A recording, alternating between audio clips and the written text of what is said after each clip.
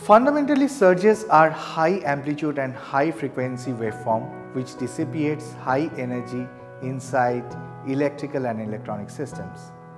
An effective installation of surge protection device SPD protects our power supply's data signal in our systems. Surge protection for a building is very important as per National Building Code 2016 to protect our electronic and electrical devices against excessively high kilovoltage peaks caused by natural lightning strikes and switching operations. According to IEC 62305, understanding of lightning protection zone is very important for an effective SPD selection for a proper surge energy coordination. Let's understand lightning protection zone of a building. The building has been differentiated with different lightning protection zone. Lightning protection zone 0A, that is direct lightning strike, refers to the danger zone outside the building. In this particular region, it is beyond, outside the lightning arrestor, and lightning can strike directly in this particular region. Lightning protection zone 0B refers to protected danger zone outside the building. Lightning protection zone 1 refers to a zone inside the building where high energy surge voltage represents a danger.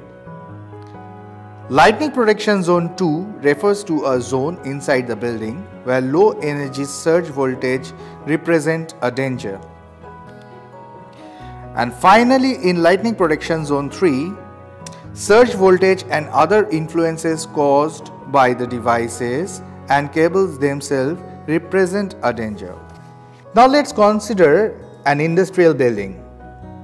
A building with external lighting protection system and grounding system connected to the electrical installation by bonding bus bars.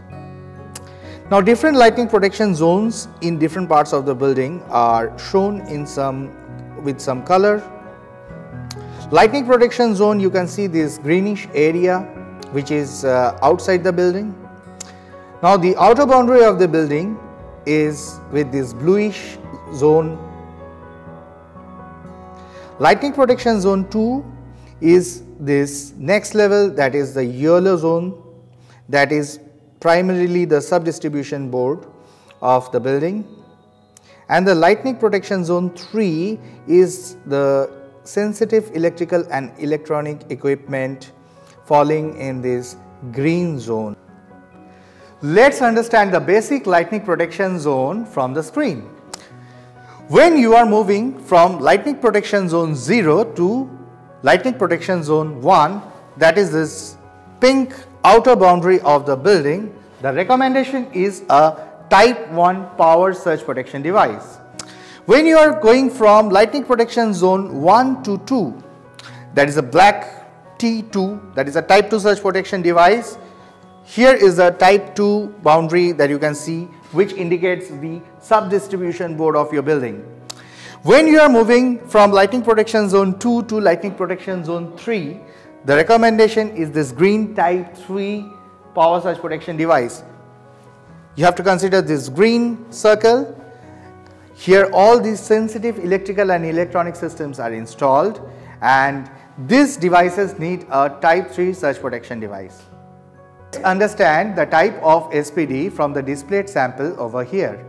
This white color 3-pole line to neutral and 1-pole neutral to earth is a FLT ACC series type 1 surge protection device which protects from the lightning surge, and this is installed at the main distribution board.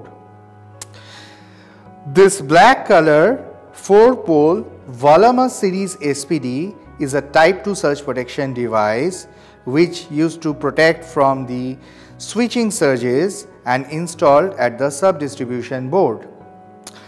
This single pole white color PLT ACC series SPD is a type 3 surge protection device and installed near a sensitive electrical and electronic system. more information, please visit to our website and stay connected for more informative product overview videos. Thank you.